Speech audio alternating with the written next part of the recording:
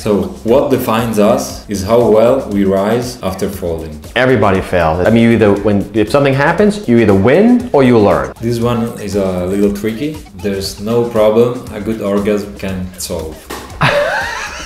I don't think I could comment on that one. Tony Caruso is not that experienced in the world, so I can't comment on that one. Is it easier to build a business in the United States or in Italy? I would think it'd be much easier in the States because the culture, the American culture, you could do a lot more marketing and stuff like that.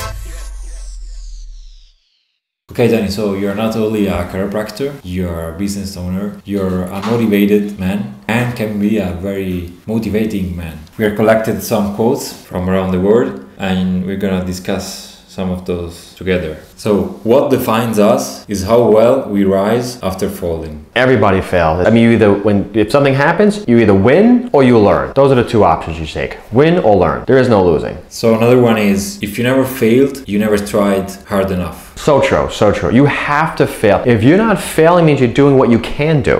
What improvement are you gonna get out of that? Nothing. You have to shoot for stuff that's higher, that you're not capable of doing, because that's where the growth is. And you will fail, because you're going from point A to point B, of which you never went to. So you need to fail and learn, move forward.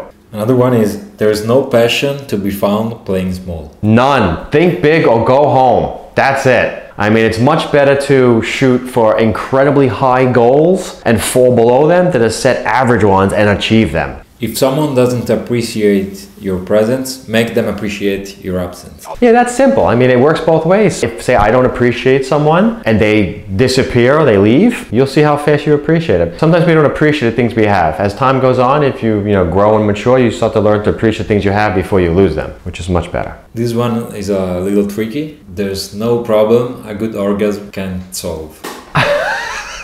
I don't think I could comment on that one. Tony Caruso is not that experienced in the world, so I can't comment on that one.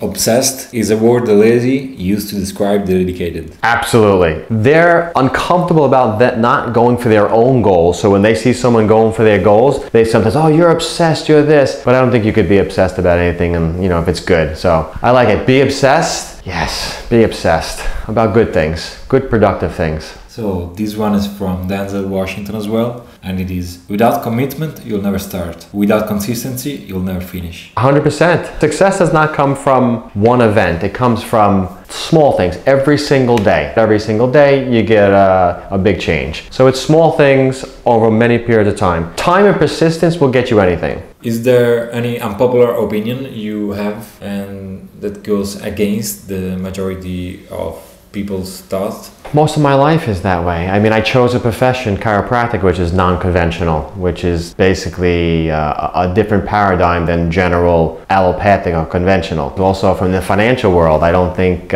you need these great financial gurus to help you manage your money. You could do it yourself. It's not that complicated. I have a daughter, and I'm always concerned about equal rights for my daughter. Sometimes there's, some discrimination related to women and maybe young people. I'm 100% against that. Tony, growing up in Brooklyn, New York, did you have a chip on the shoulder that gave you the strength and the capability of becoming a successful man, or it just came naturally and it felt natural to you? I mean, in the end, I think it's always both. It's always nature and nurture. New York is a very tough place where you have a lot of people successful, very ambitious, very smart. Also, it's a tough environment. So for you to survive and thrive in that environment, you got to put it up a notch. And if not, you're done. But if you do, and and New York's such a tough place, when you actually leave New York, every place seems easier.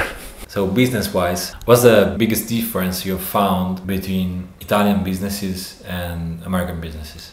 I mean, there's always differences because the underlying culture of both countries affects the businesses, and there's pros and cons in both. I mean, I'm from New York, so we have this sense of urgency. We have to get it done. We're willing to work every single day of the week, 12 hours a day. Doing business is a lot easier in New York or in the United States than here. Forming businesses, starting it, hiring people, firing people, it's much different. We have different type of contracts. Here in Italy, it's a little more bureaucratic. It's more difficult. There's a different ethic of work. The positive things here is like when you hire people, they stay with you for a long time. I mean, in the end, you have to figure out how to make it work regardless of where you are. And that's my job as a small business owner. Is it easier to build a business in the United States or in Italy? If you're talking about like a practice, like my type of business, my type of practice, I would think it'd be much easier in the States because the culture, the American culture, you could do a lot more marketing and stuff like that. And it's much more proactive of getting the patients in. Here you have to go much more passaparola, much more word of mouth, which in the long run works better here because word of mouth, the patients are more